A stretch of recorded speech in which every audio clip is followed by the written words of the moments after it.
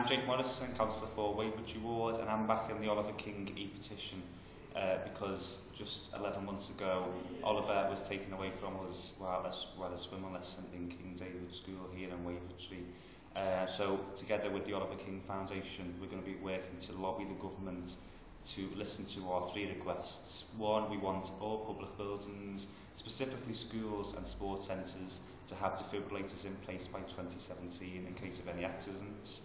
Point two, we want all 14 to 35-year-olds to be screened with an ECG test to try and detect this problem, which claims the lives of 12 young people a week. And point three, we need to raise awareness. Parents out there, friends, colleagues need to know about this illness that can claim the lives of people just at any time. It strikes at any time. I don't want to hear of this news happening ever again, so I'll be working with the Oliver King Foundation to lobby the government to take some action.